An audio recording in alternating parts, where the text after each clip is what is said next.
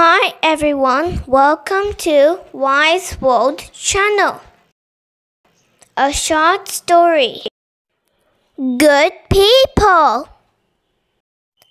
Zaza was a kind but poor human. One day, her neighbor Paul needed a coin to mend his fishing net. Zaza gave him the only copper coin she had. Paul thanked Zaza and promised, "I will give you the first batch of fish that is caught today."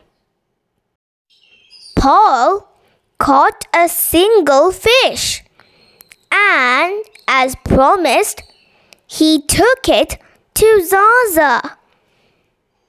As she cut it, she found a big diamond inside it.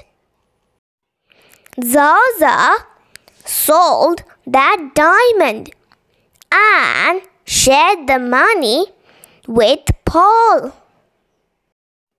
The moral of the story is, if you do good, good will come back to you.